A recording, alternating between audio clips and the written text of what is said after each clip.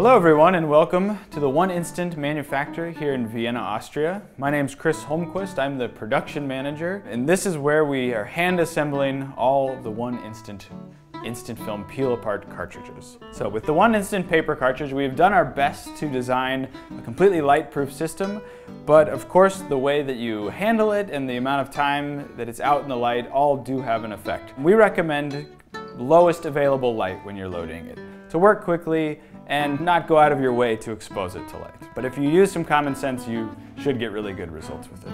So when you first get the One Instant cartridge out, it's important not to accidentally pull or tug on any of these things. If you pull the DARKSLIDE, you're going to expose the film prematurely. It's probably not a big concern, but just be careful.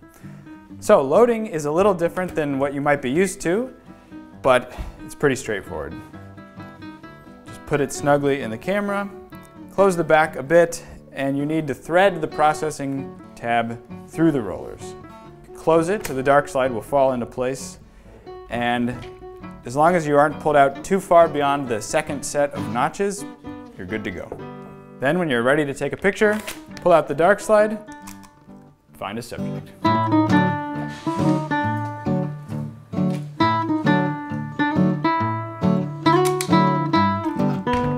Okay, you've presumably taken a beautiful picture, and it's now time to process. There's many different ways to approach this. I'm not going to tell people how to pull their Polaroids. Oh shit, I can't say Polaroid. So. Everyone has their own way of pulling this out of the camera, but the best advice that we can give is centered and straight. 3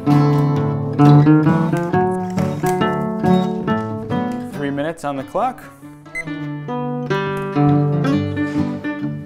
So after you've pulled out the photograph, it's a good idea to check the rollers and clean them if necessary.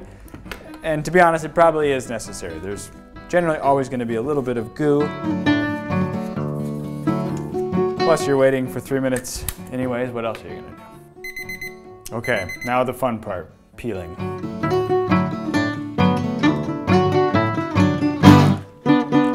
Voila.